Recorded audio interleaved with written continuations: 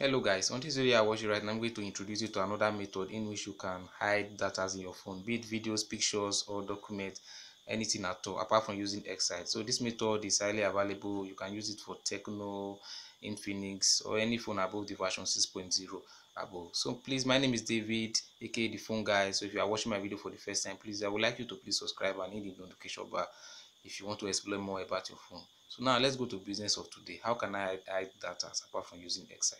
Go to menu your phone, then scroll down to settings, click settings.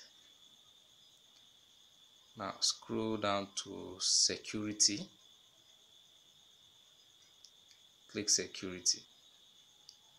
Now under device and administration, scroll down, you see data protection. Click data protection. Now a page will appear like this. If you have not used it before, you have to set your pattern, but if you have used it before, like me, I've used it before, so I will just impute my pattern. Now okay, this is my pattern. Now you see you can hide pictures, audios, videos and others, anything at all that you want to hide. So the process of hiding them is very easy. Click the plus button at the top,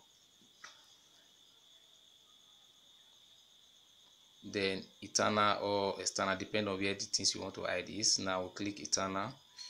I believe I have some videos in my UC download, so I'll click UC download, click videos. Okay, now if you want to hide, you see that top right thing, you click, then you select. Good. Now you click the lock button, then start hiding. So I will just hide one for now because I'm just using it to show you. I don't really want to hide a video or anything, so that is that.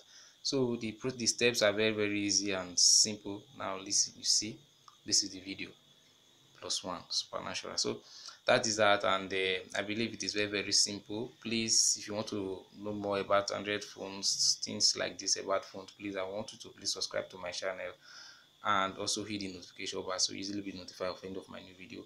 Thanks very much for watching. Once again, my name is David, aka the phone guy. Bye.